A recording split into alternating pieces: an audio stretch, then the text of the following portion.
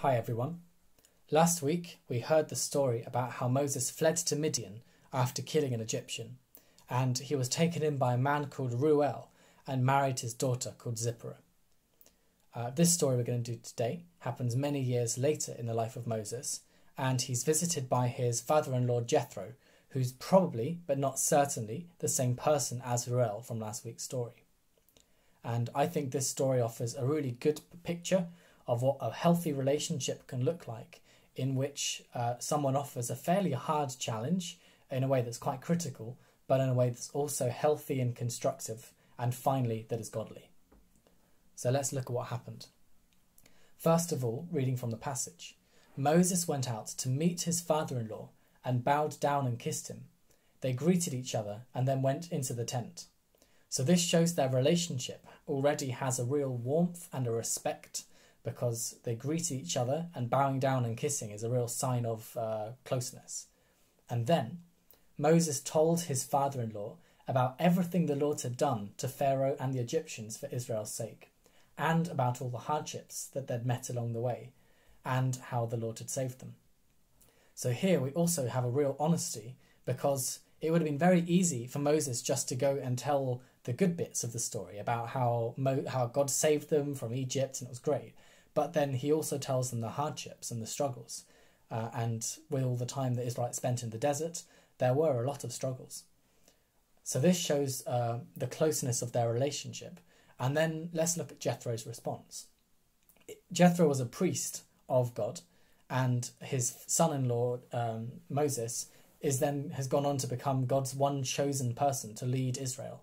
Now, it'd be very easy for Jethro to be kind of happy on the outside, but actually a bit resentful or a bit jealous. How can Moses have all of these things and I've been faithfully serving God all this time? But there's not even a hint of that. Jethro was delighted to hear about the good things the Lord had done. And then they go on, he says, "Praise be to God who rescued you." And then he offers a burnt offering and other sacrifices to God. So this shows his genuine happiness for his son's success and for having been chosen by God. And also the godliness of their relationship, because all of what's happened leads them to a place of worship. And then, so far, everything's sounding great. But then something surprising happens. The next day, Moses is out judging the people, and then Moses' father-in-law says, "What you are doing is not good. You and these people who come to you will only wear yourselves out. The work is too heavy for you. You cannot handle it alone." Now, that's quite critical. It's not sugar-coated either. It's pretty straight up. He didn't start by saying, "Moses, you're doing a great job, but here's one thing you could do to make it even better." No, he says what you're doing is not good. Now, if he'd just stopped there, this wouldn't be very helpful, because even if it's true, no one just needs to hear what you're doing is bad, great.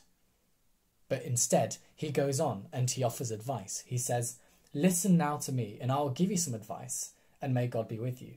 And then he goes on to say, "You must be the people's representative and teach them his decrees and instructions, but select capable men from all the people and have them serve as judges for the people at all times."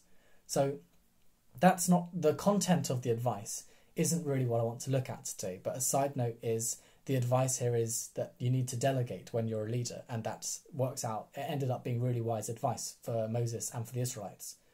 But what I want to look at now is that Jethro doesn't just offer criticism. He starts quite bluntly criticising, but then he goes on to offer what's actually some really good advice. And what's more, this advice is actually quite positive in that it really builds Moses up. He could have told Moses, "Why don't you stop doing that now, and we'll get someone who's more competent, like me, or someone else who can go and judge the people." But instead what he says is, "Moses, you still have a role to play." And to quote here, he says, "You must be the people's representative before God and bring their disputes to him. Teach them his decrees and instructions and show them the way they are to live and how they are to behave." So Moses still has a key role. So he's not undermining Moses' position as God's chosen, but he's affirming it, but while giving wise advice on how to use it better. And then finally, let's look at how Moses responds. Now, if you're Moses, all the things you've said and done, after the life you've lived, and all the miracles that God has done through you, it would be very easy to kind of dismiss this advice and tell Jethro, basically tell Jethro to get out of town. This is not useful advice. I don't want to hear this. I don't care. But instead, Moses listened to his father-in-law and did everything he said. Now, I think this shows a real humility of character on Moses' part, that he's willing to accept advice in this situation, and especially something as blunt as what you are doing is not good. And I think that there's three important aspects of this relationship and of this situation that helped Moses accept the advice here. Now, the first is the relationship context. Moses and Jethro already had a close relationship in which they were respectful of each other, and they clearly had an intimacy and loved each other, as we saw earlier, and also that it was a godly relationship because they worshipped together. That's the first thing. And in that context, it's much easier to accept advice. Second, and probably most pragmatic, is that it was good advice. Now, it doesn't. If Jethro had given him bad advice, then Moses would have been right to reject it, even if it was given in love. But because it's good advice given in love, then Moses accepted it. And finally, the advice is even though there's quite a strong criticism at the start, ultimately the advice is affirming and respectful because it's building up Moses' role as God's chosen person. And for all of those reasons, that's why Moses accepts it. And I think there's definitely some lessons in there for our relationships in the church.